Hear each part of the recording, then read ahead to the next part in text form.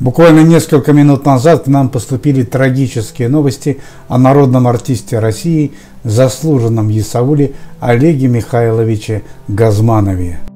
Первыми тревогу забили фанаты певца в социальных сетях, ведь Олег Михайлович отменил все свои концерты на январь и февраль будущего года.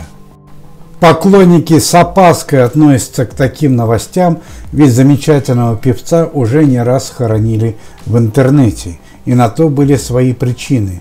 В 2016-м Олег Газманов серьезно разбился в дорожно-транспортном происшествии.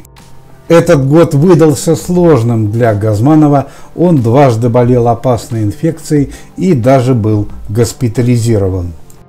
Ну а настоящая трагическая новость поступила к нам несколько минут назад. У Олега Михайловича есть генетическая предрасположенность к онкологическим заболеваниям.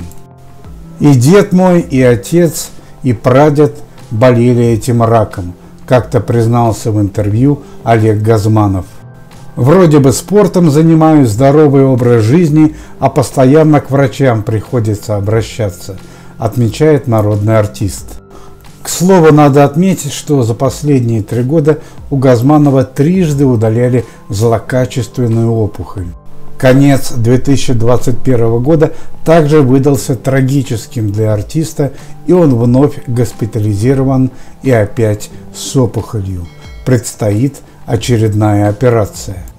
Олег Михайлович также настоял, чтобы его сыновья Родион и Михаил прошли осмотр у онколога.